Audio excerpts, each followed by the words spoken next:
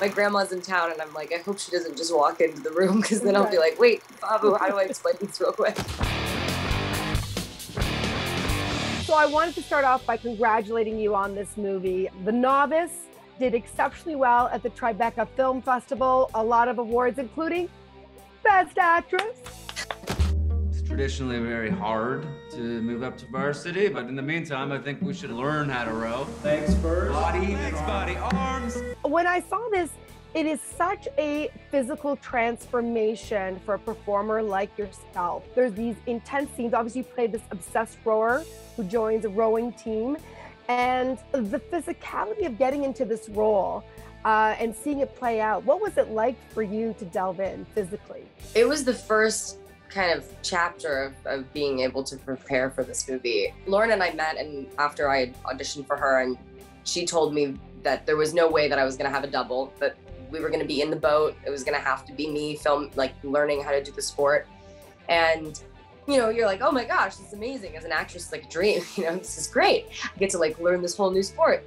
You know, we're starting to prepare for the movie, and I realized I only have 6 weeks to gain 12 pounds of muscle and to learn an entire new sport. You know, the 6 weeks leading up to the film where I was either poring over my script or I was physically transforming into this character, and my hands were bleeding. I was experiencing so much. People don't realize the degree that a performer like yourself has to go through to delve into this character, like being a rower. I mean, that is intense for someone who's, spent years doing this. I mean, starting varsity in 2 sports in high school. You're like the best novice out of all of us.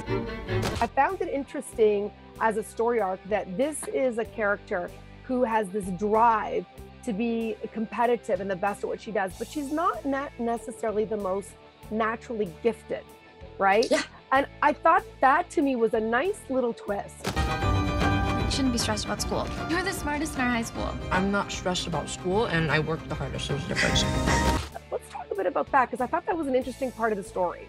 Lauren and I spoke about that from the beginning, and I actually think it's written in her original lookbook that Alex is haunted by the naturally gifted. And what I find really interesting about this movie, after watching it so many times, is you realize that every single woman in this movie has a different demon or competition that they're fighting. You know, Jamie Brill's character is really wanting to get that scholarship to change her life, and Alex is really competing with herself. Yeah. So this notion of competition is really such a theme and through line through the movie.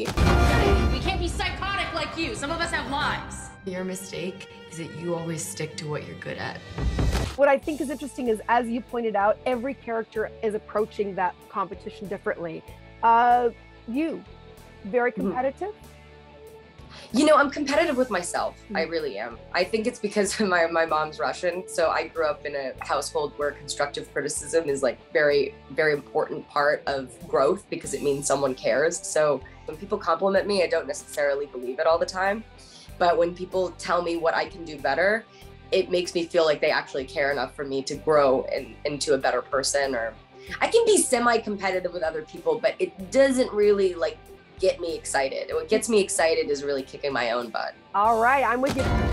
Give yourself a break. Relax. Relax. Relax. You don't understand how hard I have to push myself to be the best. I can't keep watching you do this. This is a must-see movie. Check out The Novice. Thank you so much for joining us and continue. Thank you. Fantastic. Thank you so much. Follow me on social media at Melissa DiMarco for more exclusive content. I'll see you guys out there.